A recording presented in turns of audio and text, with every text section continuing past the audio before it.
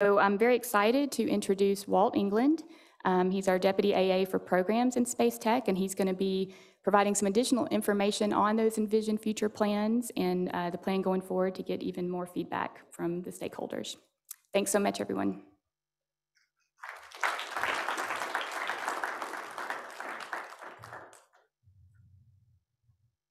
So good morning. So just one couple of pieces of logistics. One is to remember to do your questions through Slido app, and the other is that we're going to be doing questions at the end. We've got 5 excellent speakers, and then we've got 20 minutes allocated to questions at the end. So I did ask the speakers for one interesting fact that no one would know. That was shareable. And Walt said that he likes very long duration cycle rides over 100 miles, which he likes to think about work. Didn't say that bit.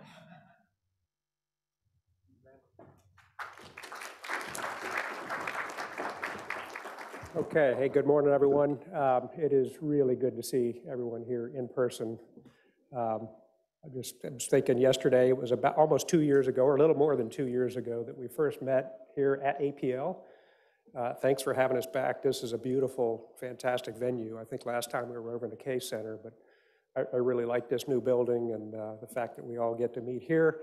Just quick show of hands, how many of you were here for that inaugural event in February before the world shut down? Looks like about half. That's great. So welcome to the other half, the new half. We're happy to have you here. And I can't see online. I don't know how many people are actually online. I heard there were about 450 people registered for online yesterday, so welcome to all of you, and thank you for being here as well.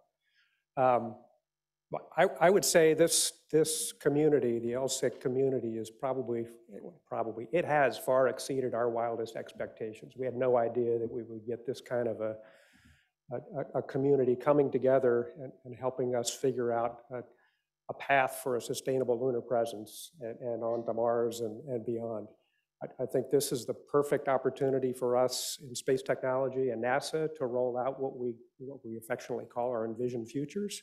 We're going to do that today. Jim gave you a little hint, a preview yesterday, and I'll tell you a little more about the framework that we've developed, which actually started about the time we first met here 2 years ago. So we've been working in parallel, and I think you're going to see a lot of your input, hopefully your fingerprints on some of the things our principal technologist and system capability leads in this panel session is going to follow. So we are actively soliciting feedback. This last week and in the coming months, we've got a series of RFIs that are coming out to solicit feedback from the community. So it's a great opportunity, and I can think of no better place to roll this out publicly than where we are right now. So with that, let's get into it. And okay, there we go. So like I said, about the same time we started with the LSIC here 2 years ago, STMD started this kind of a new strategic framework. We started something called the Strategic Technology Architecture Roundtable, or STAR process. And even though this slide that you see is in a rectangular format, it really is a roundtable. We're trying to ingest and solicit input from all of the communities, the human spaceflight community, the science, robotic world, industry, academia, all of you, obviously. So we'll start up at the top there on the top left. If you squint and look very closely, that's actually a notional manifest for the Human Mars Artemis plan. There's been a lot of thought gone into that. Still probably has a lot more to fully flesh it out. You heard Bob Cabana. I hope you heard Bob Cabana talk yesterday. That is what that manifest is starting to look like. We've kind of got the first Artemis 1, 2, 3, 4, 5. They're starting to get potted, but the out years, we're really looking towards a sustainable moon, sustainable lunar, and a Mars presence.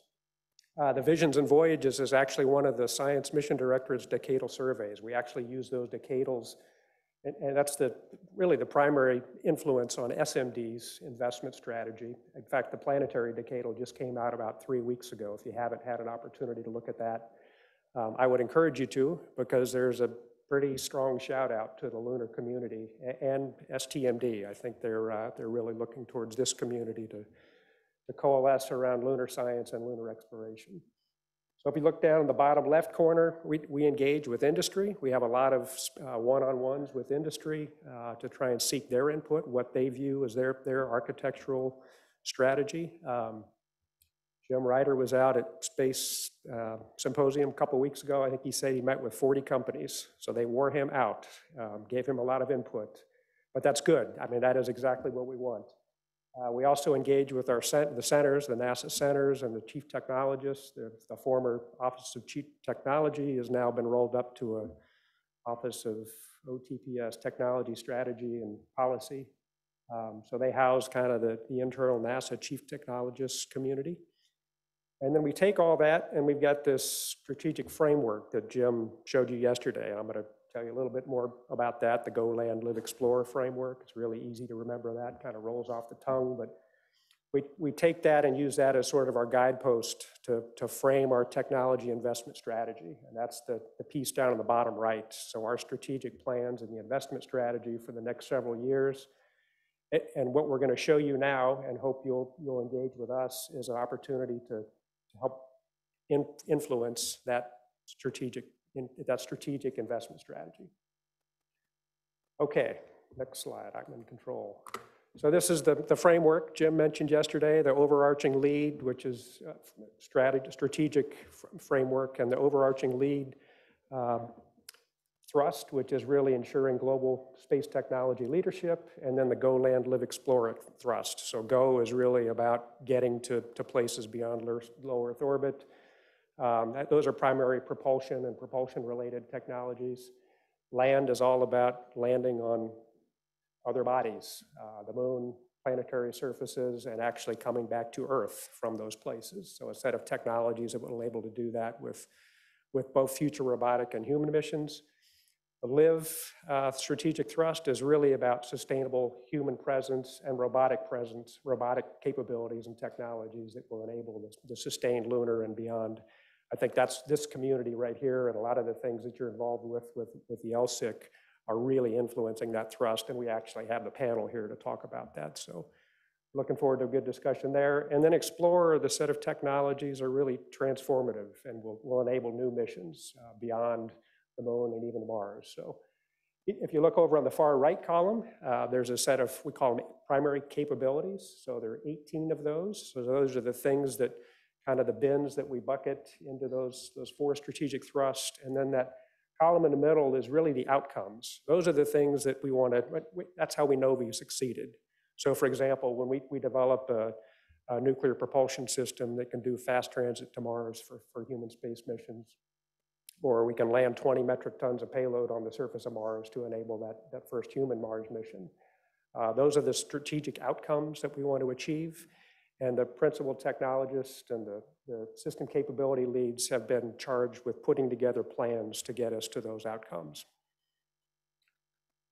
Okay, just a couple of, here's some things we're doing right now. So these are some of the current investments and the current projects we have going in each of those four strategic thrusts. So Go, for example, we're developing nuclear propulsion technologies and a deep space cold start engine that's actually going to fly on Astrobotic's Peregrine lander, one of the first CLPS missions. In the land category, we've got a lot of investments in kind of the EDL, entry, descent, and landing portfolio, and precision landing portfolio. We flew a lot of technologies on Mars Perseverance, including terrain relative navigation, the Mars Science Laboratory, the MEDLI, the Mars Entry, Descent, and Landing Instrumentation. Actually, that was the second one. The first one was on Mars Science Laboratory back in 2012. This one, we flew an instrumented heat shield to understand and characterize the entry environment. We've got a number of precision landing technologies that will fly on the CLPS missions. We're actually transitioning to the CLPS companies so that will enable and enhance their CLPS lander capabilities. Down on the bottom left there, you can see the LIVE portfolio, things like ISRU. That is where our ISRU portfolio lives. And I think there's a lot of interest in this community in ISRU. Fission surface power and even solar power on the moon. I think power is going to be an extreme commodity and one that we will all need and utilize. And then finally, over on the right there, you can see our Explore portfolio. We've got a number of investments and projects that actually you're probably going to see here in the next year make it to the moon and beyond. We've got a cadre, which is the surface cooperative robots, and then Capstone, which I think Jim mentioned yesterday, is the 12U CubeSat that we're going to launch here, hopefully the end of this month or very shortly. Out of New Zealand, that's Advanced Space and Rocket Lab, and that's going to be a 12U CubeSat that's going to go out to NRHO and navigate and communicate from that new distant retrograde orbit. Okay, those are all the things we're doing now. What are we doing going forward? That's really what we're here to talk about. So we mentioned this Envisioned future priorities. This is our activity to help inform and influence our new strategic investment plan, and we've relied heavily on our principal technologist and system capability leads, and to a certain extent, the community. A lot of what we've developed now has sort of been the internal, based on the internal NASA technologists and leaders, with some influence from the outside. We've been engaging in these conversations and listening and trying to coalesce that.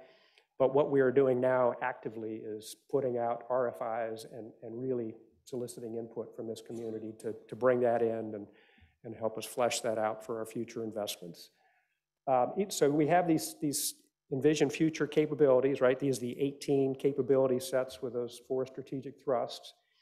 And the PTs and SCLs, for short, they've developed a set of documents which we're actually rolling out, and you're going to hear about those, the Envision Futures documents.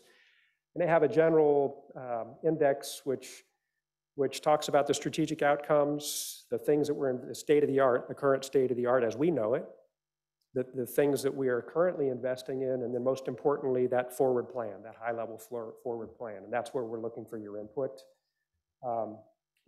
We do have a budget planning cadence that we go through, and the next one is actually coming up right ahead of us. So we're going to use the material we have now to influence the 23 and 20. Actually, the 23 is pretty much potted, but the 24, FY24 budget cycle. So there is an opportunity right now before us and before you all to help us feed that.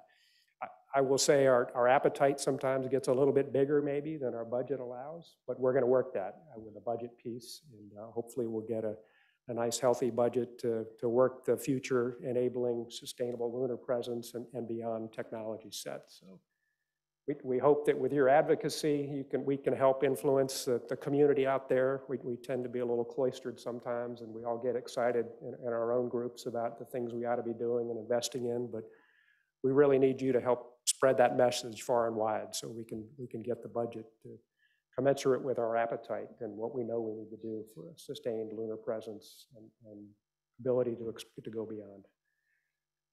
Okay, how are we doing this?